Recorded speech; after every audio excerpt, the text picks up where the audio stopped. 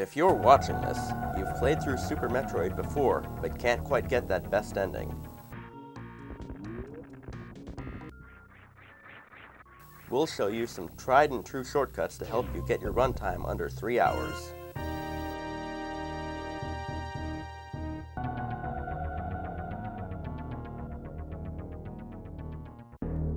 First is the infamous Mach Ball.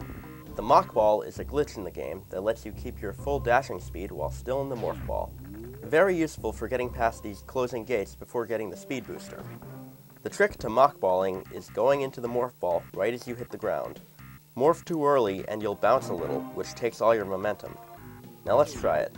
Dash and jump just before you enter the room. Make sure you hold on to the jump button throughout. Keep going right and get ready to tap down again just as you hit the ground. Once you've made it across, you can collect 2 missile tanks, an energy reserve tank, and your first super missile tank.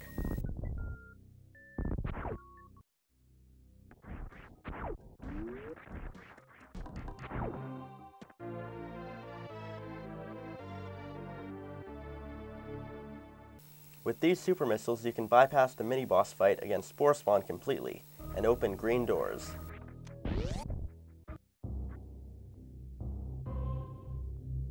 You can also Mach Ball in Norfair to get the Ice Beam early without needing the speed booster.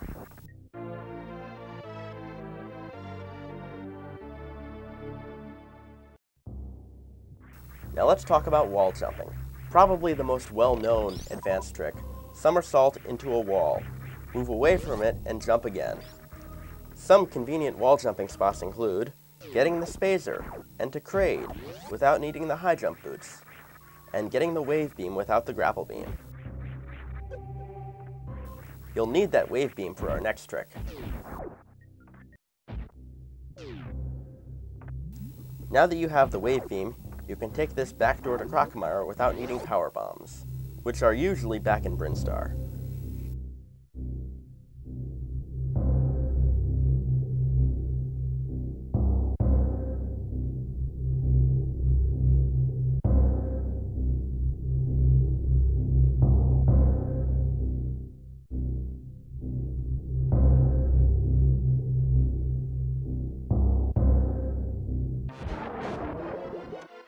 After you take out Crocomire, open the next door and get a dashing start.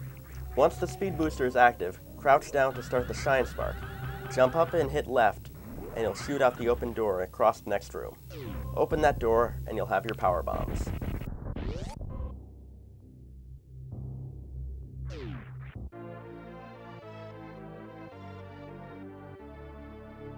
Let's review. We've gone over getting the early super missiles and Ice Beam via the Mach Ball.